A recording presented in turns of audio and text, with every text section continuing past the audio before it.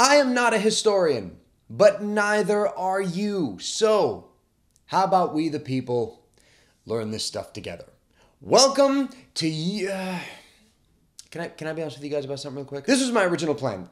Today's episode, I wanted to talk about prohibition, okay? I want to talk about prohibition, how prohibition became repealed. It's a fascinating topic. I've wanted to get into it ever since I started doing the show. But I am currently taking some classes in school right now to help sort of bolster my transcript when I apply for grad school. It makes me look like, like an overall much better student. I mean, I'm a great student already, but you know what I mean. And one of the classes that I'm taking is a world history course, world history from the year 1500 to present day. And recently we had to do our final presentations in class. I just did mine yesterday, and mine was on a Russian figure, an infamous/famous man of Russia by the name of Rasputin. I've always found Rasputin to be an incredibly fascinating character, all the myths and legends and everything that surrounds him. So for the past week, leading up to my presentation, all I was doing was research on Rasputin, reading the books that I had gotten, going over the books again, going over my notes, making sure my facts were correct. And because I spent all of last week going into Rasputin's life, I didn't really have that much time to dedicate to looking into prohibition, to researching prohibition, so I could give you guys a fun and yet well-informed episode. So I'm a little upset I can't do the prohibition episode today, I'm not gonna lie to you, but I have done my research on Rasputin. I mean, I know Rasputin has nothing to do with American history, but I know a lot about Rasputin now. Maybe you would like to as well? So maybe, guys, just for this week, we postpone prohibition and we postpone American history, put it off to the side for just 1 week, and maybe dive into a completely new direction just this once, huh? You guys cool with that? Is that okay? You're all right with that? Yeah? All right? Huh? Cool? Misha, cue the new intro!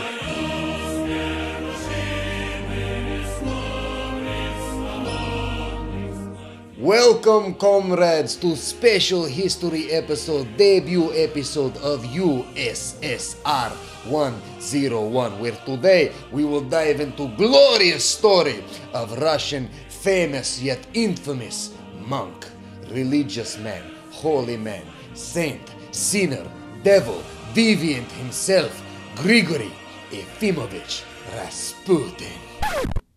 Sorry about that. I don't even know why I went into that stereotypical Russian accent. For anyone that's from Russia, I apologize if I've offended you in any way. And where did this hat come from? Where did this hat come? What the f***? So today, guys, we're talking about Rasputin, the mad monk, the man who is said to be the poison in the ear of Tsar Nicholas II and his wife Tsarina Alexandra. A man who allegedly had these profound powers of healing, these mystical powers. A man who actually saved the life of the Tsar's son more than once, thanks to these alleged mystical healing powers. A man who was said to have actually been the real ruler of Russia. How did this man, Rasputin, go from humble beginnings of a peasant to all-powerful? Yeah, it's true, guys. Rasputin was not born into power. He was actually born into poverty. He was born on January 21, 1869, in the town of Pokrovskoye in Siberia. And he never received a formal education as a kid. In fact, it's said that Rasputin was illiterate up until he became an adult. But when he was a kid, he built a reputation for being a bit of a troublemaker and for being a bit of a ladies' man as well. However, in 1886, Rasputin meets Praskovia Dubrovina, and in 1887, at the tender age of 18, he marries her, and then he'll go on to have several children with her. In fact, it's said that he had up to 7 children with her, but most of them died, except for 3 of them who lived into adulthood. Now, very little is known about Rasputin after he gets married and when he's coming up to becoming a young man, but we do know that in 1897, Rasputin will make a pilgrimage to the St. Nicholas Monastery in Siberia. Now, some suggest that he makes his pilgrimage to the monastery because he was actually charged with crimes like stealing horses, so he's banished from the town. But others suggest that he makes his pilgrimage because it's one that his father wanted to make, but he never could, so he does it in his father's place. But he makes his way to the St. Nicholas Monastery, and it is there that he'll meet a man by the name of Macquarie. Now, Macquarie is what's known as a starets. A starets is someone in the Eastern Orthodox Church that is a religious teacher, an elder. And Macquarie takes Rasputin under his wing and starts teaching him everything that he knows. And by the time Rasputin leaves the monastery a few months later, he's a completely changed person. He's let his hair grow much longer, his beard is much longer, he's dressing much more modest, like not dressing fine at all, he's wearing rags in some cases. But he's also very well versed in scripture, so much so that he actually offers up his own interpretations of scripture, and at times he goes off and talks to people about his own views of religion that skew a little bit differently from what the Eastern Orthodox Church is teaching. And when he returns home, he starts building up a following of people that want to hear him preach. And what he does is he builds a small makeshift chapel in his father's house, and that's where people come to worship with Rasputin. Now, it's also suggested that Rasputin may have joined a radical sect of Eastern Orthodoxy known as the Klisti. Now, the Klisti is a group of people that get together, and when they get together to worship, they're doing things like singing songs and dancing, but the fervor is so fierce during these religious ceremonies that it reaches a point where the energy is so high that everyone just strips naked and starts, having sex with each other. Just huge orgies happening during these ceremonies. However, according to historian Joseph Furman, who wrote the book Rasputin: A Life, it's never been proven that Rasputin actually is a member of the Klisti. This is only suggested because prior to some of his ceremonies that he was having with his worshippers, it was said that some women would come and they would bathe Rasputin before he would begin preaching. Now, it's also during this time that Rasputin becomes a wanderer. He's someone that wants to wander throughout Europe and discover and see holy sites in other places. It's even suggested that he makes it as far as Jerusalem and Greece. And all the while, as he's making his way through Europe, he's staying in people's homes. And for staying in people's homes, he offers up religious teaching. And because he's doing this all over the place, word starts to spread about this peasant monk that is talking religion to these people. And by the time he reaches the city of Kazan, he builds a reputation of being a holy man and a healer. And it's also said that Rasputin has quite a few female followers that go to hear him preach. And it's also said that because he's such a deviant, he proceeds to have sex with a whole lot of them. Rasputin could not keep it in his pants, that guy. Now, eventually, Rasputin will meet a man known as Feofan, who is an elder in the Eastern Orthodox Church, and he also has direct ties to Tsar Nicholas II, the Tsarina Alexandra, and the Romanov family. And Feofan becomes an important figure to Rasputin, as he's going to be the one to basically make the introductions so that Rasputin can get to meet the Tsar in St. Petersburg, which he does in 1905. And when Rasputin meets the Tsar and Alexandra in 1905, he charms the pants off of them. They love this guy by the time they're done meeting with him. And at the same time, when Rasputin comes to the royal court, a lot of these upper class people are enthralled by Rasputin. They love the guy because he's an outsider. He's not one of the, stuffy aristocrats that they're always hanging out with. He's different. Now, by 1906, Rasputin is very well in with the royal family, right? They're cool with him, he's cool with them, but it'll be around this time that he will absolutely cement his place with the royal family thanks to a supposed miracle that he performs on the Tsar's son, Alexei. Now, with all the kids that Nicholas and Alexandra have, they only have one son, and that one son is Alexei, which automatically makes him the next heir to the Romanov throne. But here's the problem with Alexei. Alexei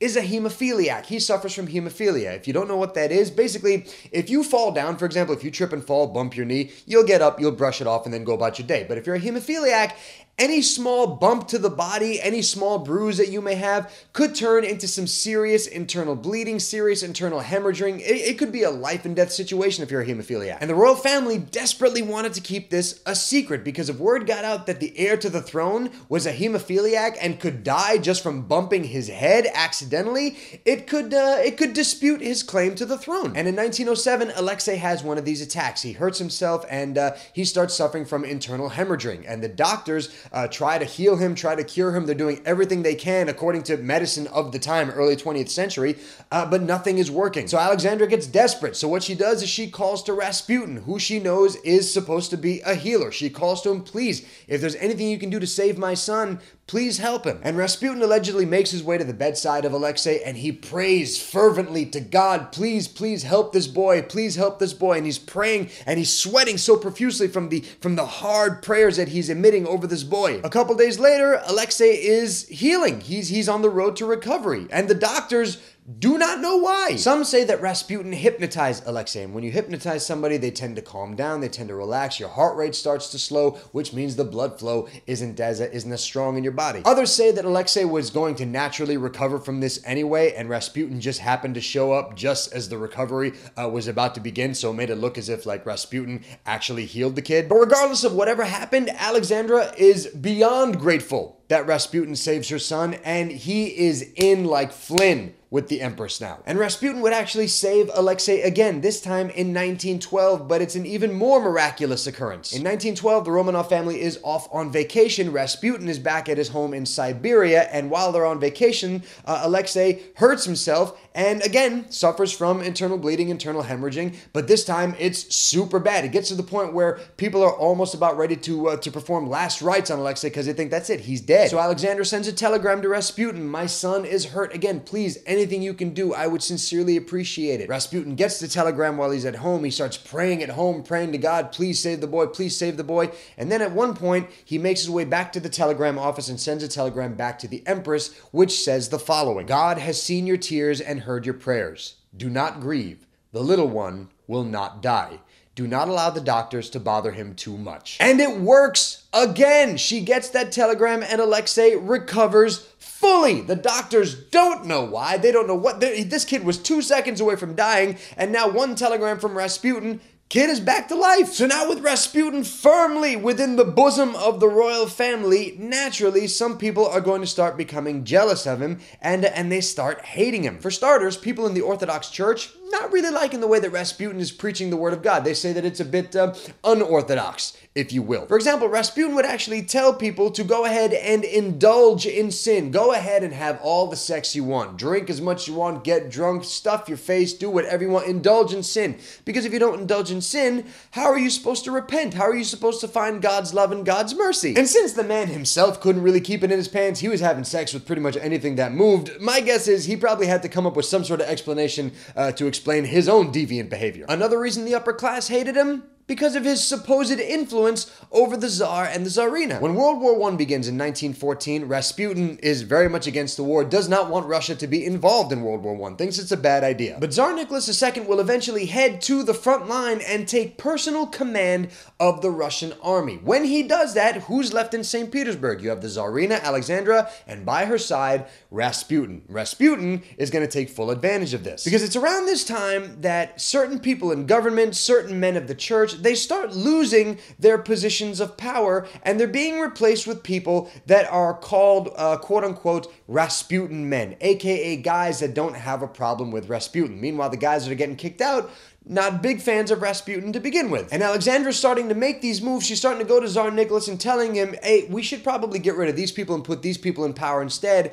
because Rasputin is going to her and influencing her decision. You know what? This guy might not be the best thing for Russia right now, might not be the best thing for the church right now. I have someone in mind. Why don't you put this guy in instead? He'll be much better. He'll do a much better job. So people are starting to think that Rasputin is actually the puppet master behind the Tsar and the Tsarina, and some of them decide that something has to be done about this man. If this man goes away, all will go back to normal. And in 1916, a small group of men get together to form the plot to finally rid the world of Grigory Rasputin. You've got Prince Felix Yusupov, who's a Russian aristocrat. You've got Vladimir Purishkevich, who is a Russian politician. And you've got the Grand Duke Dmitry, who is actually related to the Romanov family. And they decide that this is going to go down on the night of December 16, 1916 at Yusupov's house. What happens is Felix Yusupov invites Rasputin to his house to a party. He says, hey, come by, hang out. We're going to have some drinks, going to have some cakes. It's going to be fun. Come check it out. So Rasputin shows up and the plot begins. Now, Rasputin's death story is probably the most famous thing about Rasputin, and the story that accompanies it was one that Felix Yusupov told and was one that was taken as actual truth for years. To this day, people are still saying that that's the way that Rasputin died. Here's the story. According to Yusupov, what they do is they lay out a bunch of cakes, a bunch of sweets, a bunch of wine, and what they do is they inject all that stuff with poison. They inject it with cyanide, and they say when Rasputin shows up, we're just going to give him these cakes, give him these treats, give him these wines,